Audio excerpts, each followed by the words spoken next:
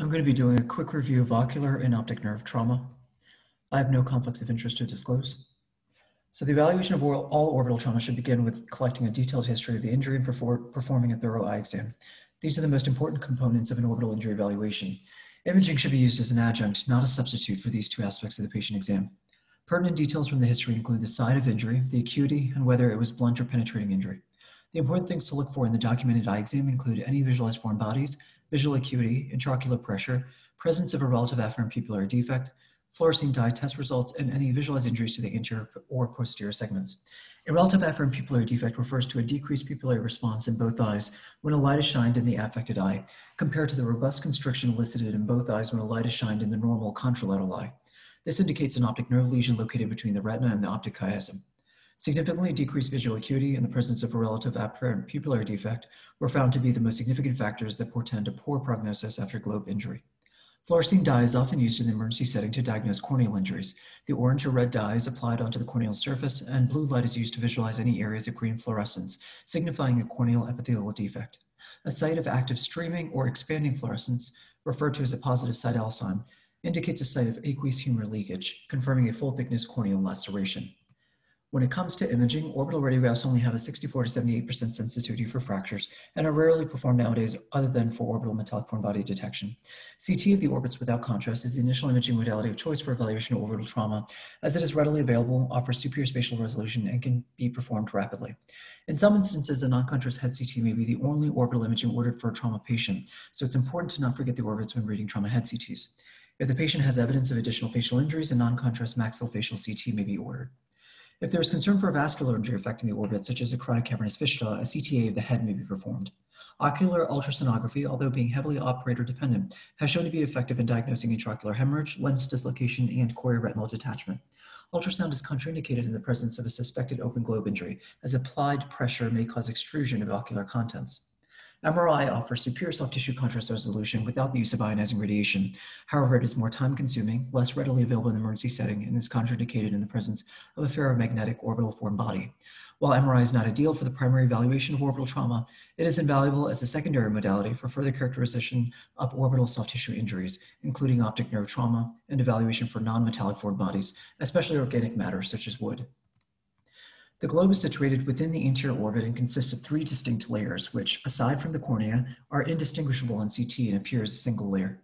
The outermost layer consists of the cornea anteriorly and the sclera covering the remaining outer aspect of the globe. The uvea serves as the intermediate layer and consists of the iris, ciliary body, and choroid. The innermost sensory layer, the retina, is tightly attached to the ciliary body anteriorly as the ora serrata. The lens separates the inner globe into an anterior segment consisting of an anterior and posterior chamber filled with aqueous humor and a posterior segment containing vitreous humor. The posterior chamber is a tiny space located between the iris anteriorly and the suspensory ligament of the lens posteriorly and is indiscernible on imaging. This is important to remember as the posterior segment is often erroneously referred to as the posterior chamber during interpretation of orbital imaging. The optic nerve has four segments. The anterior portions of the optic nerve are well visualized on CT. The posterior portions, however, are better visualized on MRI. The intraocular segment is referred to as the optic disc or optic nerve head and represents the tiny segment of nerve that emerges from the scleral opening in the posterior globe. The intraorbital segment represents the remaining portion of the optic nerve within the orbit before entering the optic canal at the orbital apex. The intracanalicular segment is the short segment of nerve that passes through the optic canal alongside the ophthalmic artery. The cisternal segment represents the intracranial portion of the nerve that lies within the suprasellar cistern. An open globe injury is defined as a full-thickness disruption of the sclera or cornea of the eye. Prompt diagnosis and treatment are essential for optimal restoration of vision. Evaluation of these injuries should always begin with an ocular exam, as the diagnosis can often be made solely based on clinical findings. Clinical signs of an open globe injury include diffuse subconjunctival hemorrhage, an abnormally shallow or deep anterior chamber, hyphema, pupillary or iris defects, or low intraocular pressure. If there are obvious signs of globe rupture on clinical exam, measurement of intraocular pressure is contraindicated. CT findings suggestive of an open globe injury include globe contour deformity with collapse of the normal spherical shape or the flat tire sign, gross asymmetry in globe size, intraocular error, extrusion of the lens outside of the globe, an acute intraocular foreign body which can be confirmed with the provided injury history and comparison with prior imaging, and asymmetry in anterior chamber size, either too shallow or too deep, in comparison with the contralateral normal globe.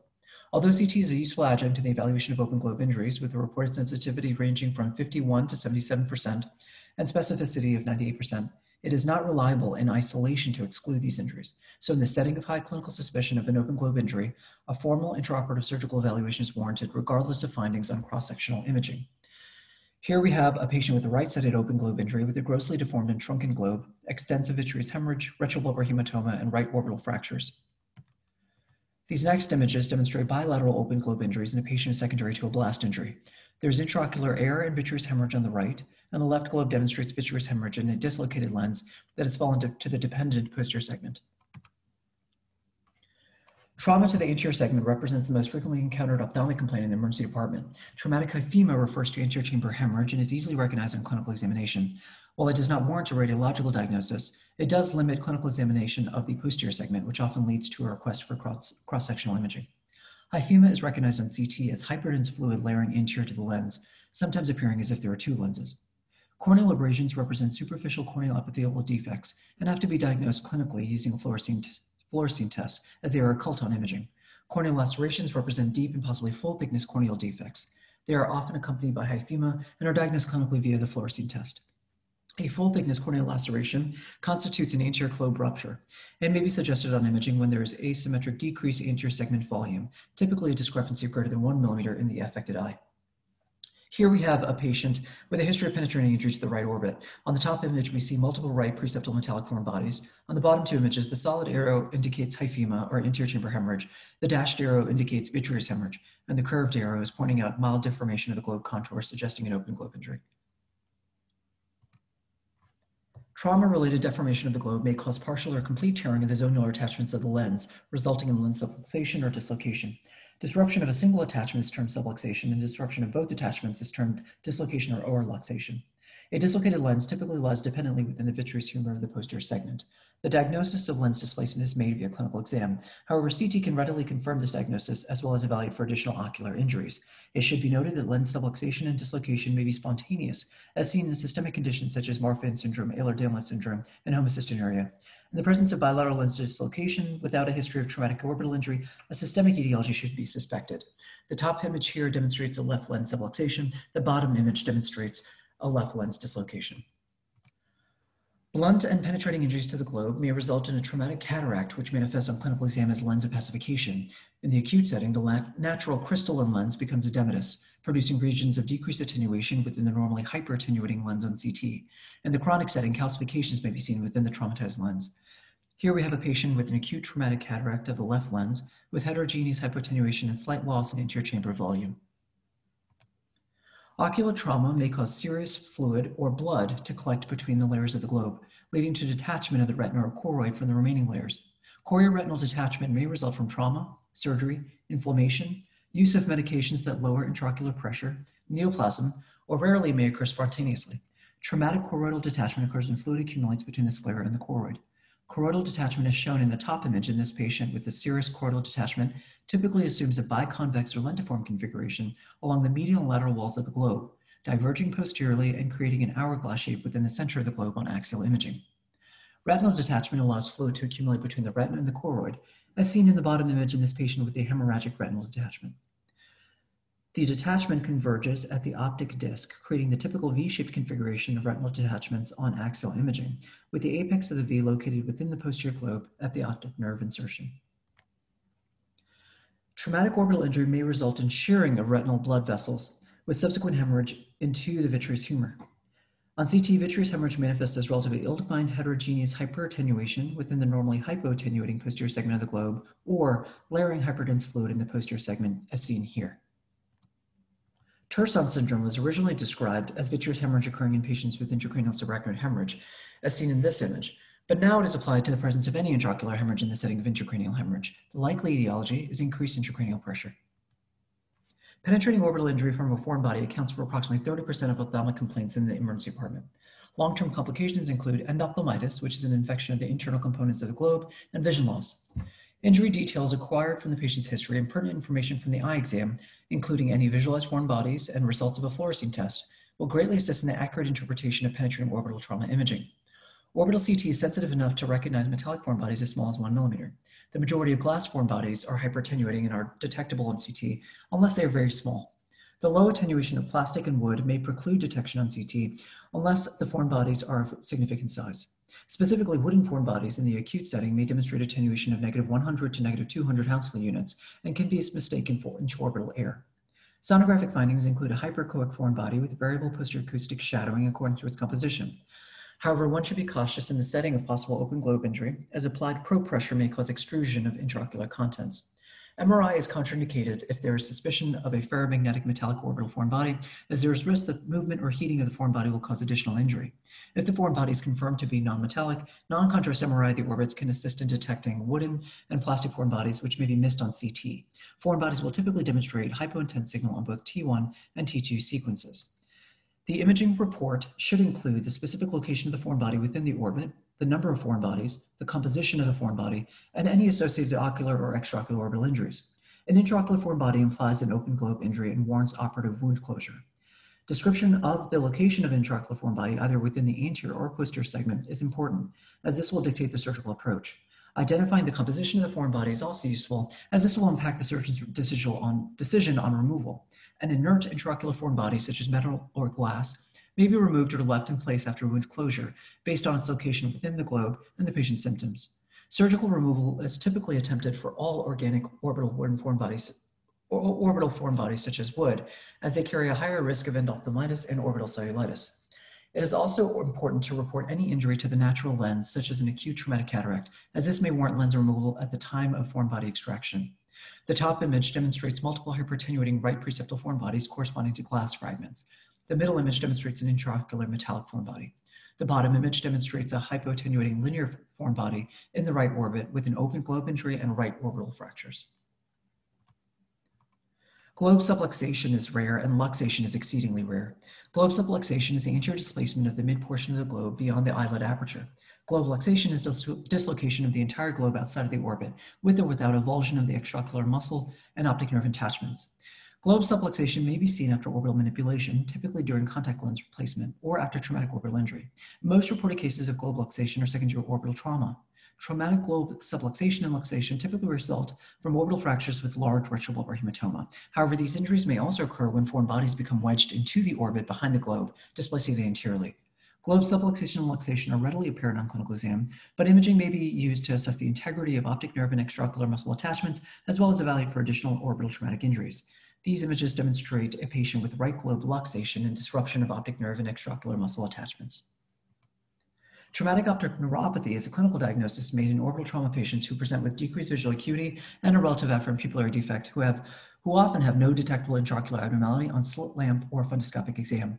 The etiology may be classified as indirect or less commonly direct. Direct traumatic optic neuropathy is secondary to optic nerve injury from penetrating trauma, impingement from a displaced bone fragment, or compression by hematoma, including optic nerve sheath hematoma. Indirect traumatic optic neuropathy is thought to result from transmission of blunt force from a remote site of impact to the optic nerve without extrinsic nerve compression. Indirect traumatic optic neuropathy most commonly affects the posterior portion of the optic nerve, specifically the intracanalicular segment. When provided with a clinical history consistent with traumatic optic neuropathy, special attention should be paid to the orbital and intracanalicular segments of the optic nerve. Check for retrobulbar hematoma or bone fragments displacing or compressing the orbital segment. The optic canal should be carefully evaluated for fractures, as associated intracanalicular hematoma may quickly lead to optic nerve compression within the small caliber canal.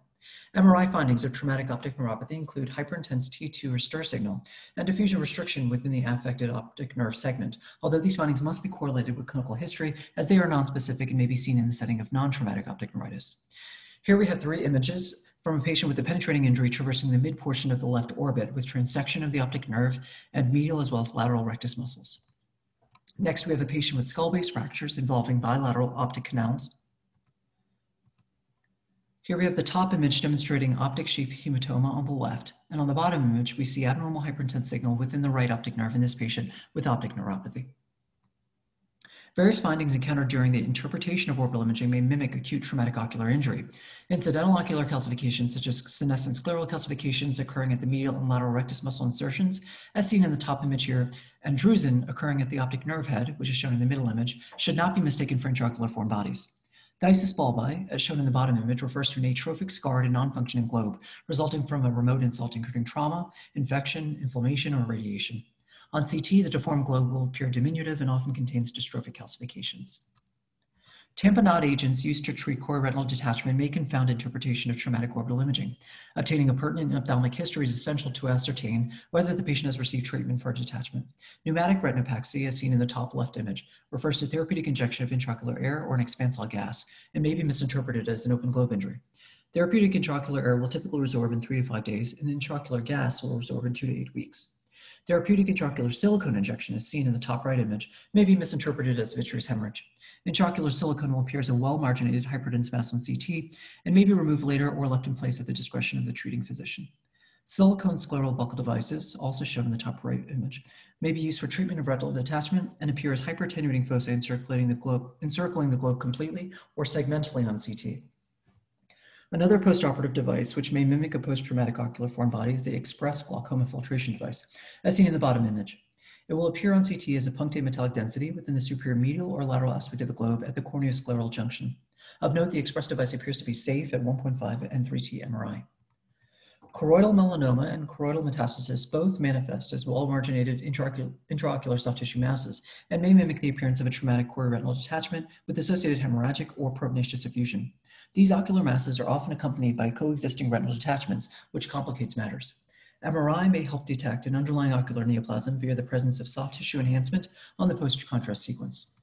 So take-home points are, there is no substitute for a detailed history and thorough eye exam. Any patients with high clinical suspicion of an open globe injury should undergo intraoperative surgical evaluation regardless of CT findings, and make sure to check the orbits in all head CTs. Thank you.